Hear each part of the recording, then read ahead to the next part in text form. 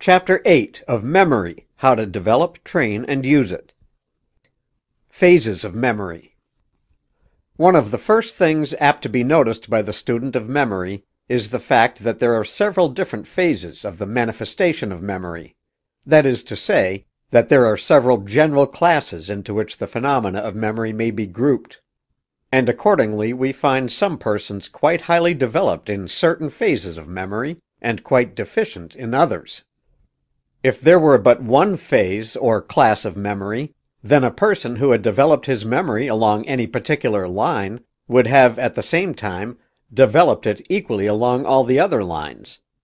But this is far from being the true state of affairs.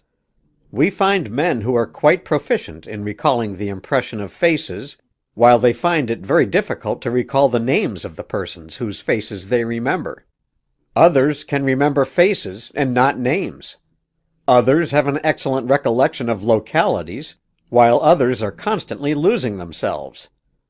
Others remember dates, prices, numbers, and figures generally, while deficient in other forms of recollection.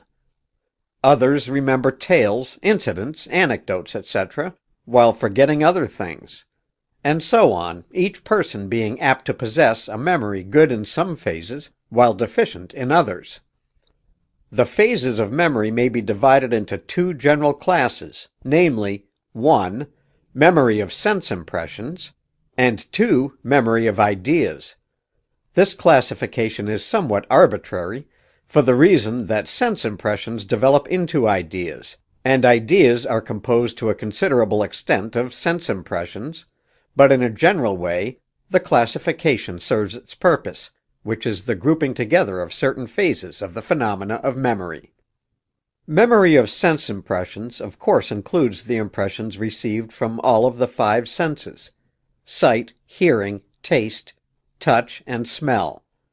But when we come down to a practical examination of sense impressions retained in the memory, we find that the majority of such impressions are those obtained through the 2 respective senses of sight and hearing. The impressions received from the sense of taste, touch, and smell, respectively, are comparatively small, except in the cases of certain experts in special lines, whose occupation consists in acquiring a very delicate sense of taste, smell, or touch, and correspondingly a fine sense of memory along these particular lines.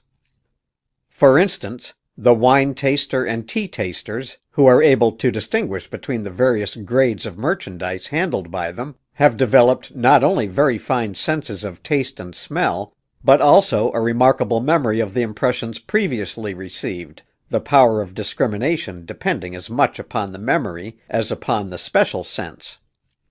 In the same way, the skilled surgeon as well as the skilled mechanic acquires a fine sense of touch, and a correspondingly highly developed memory of touch impressions. But, as we have said, the greater part of the sense impressions stored away in our memories are those previously received through the sense of sight and hearing, respectively. The majority of sense impressions stored away in the memory have been received more or less involuntarily, that is, with the application of but a slight degree of attention. They are more or less indistinct and hazy, and are recalled with difficulty, the remembrance of them generally coming about without conscious effort, according to the law of association. That is, they come principally when we are thinking about something else upon which we have given thought and attention, and with which they have been associated. There is quite a difference between the remembrance of sense impressions received in this way, and those which we record by the bestowal of attention, interest, and concentration. The sense impressions of sight are by far the most numerous in our subconscious storehouse. We are constantly exercising our sense of sight, and receiving thousands of different sight impressions every hour. But the majority of these impressions are but faintly recorded upon the memory, because we give to them but little attention or interest. But it is astonishing, at times, when we find that when we recall some important event or incident, we also recall many faint sight impressions of which we did not dream we had any record. To realize the important part played by sight impressions in the phenomena of memory, recall some particular time or event in your life, and see how many more things that you saw are remembered compared with the number of things that you heard, or tasted, or felt, or smelled. Second in number, however, are the impressions received through the sense of hearing, and consequently, the memory stores away a great number of sound impressions. In some cases, the impressions of sight and sound are joined together, as for instance in the case of words, in which not only the sound but the shape of the letters composing the word, or rather the word shape itself, are stored away together, and consequently are far more readily remembered or recollected than things of which but one sense impression is recorded. Teachers of memory use this fact as a means of helping their students to memorize words by speaking them aloud, and then writing them down. Many persons memorize names in this way, the impression of the written word being added to the impression of the sound, thus doubling the record. The more impressions that you can make regarding a thing, the greater are the chances of your easily recollecting it. Likewise, it is very important to attach an impression of a weaker sense to that of a stronger one, in order that the former may be memorized. For instance, if you have a good eye memory and a poor ear memory, it is well to attach your sound impressions to the sight impressions. And if you have a poor eye memory and a good ear memory, it is important to attach your sight impressions to your sound impressions. In this way, you take advantage of the law of association, of which we have told you. Under the subclass of sight impressions are found the smaller divisions of memory known as memory of locality, memory of figures, memory of form, memory of color, and memory of written or printed words. Under the subclass of sound impressions are found the smaller divisions of memory known as memory of spoken words, memory of names, memory of stories, memory of music, etc. We shall pay special attention to these forms of memory in succeeding chapters. The second general class of memory, memory of ideas, includes the memory of facts, events, thoughts, lines of reasoning, etc., and is regarded as higher in the scale than the memory of sense impressions, although not more necessary nor useful to the average person.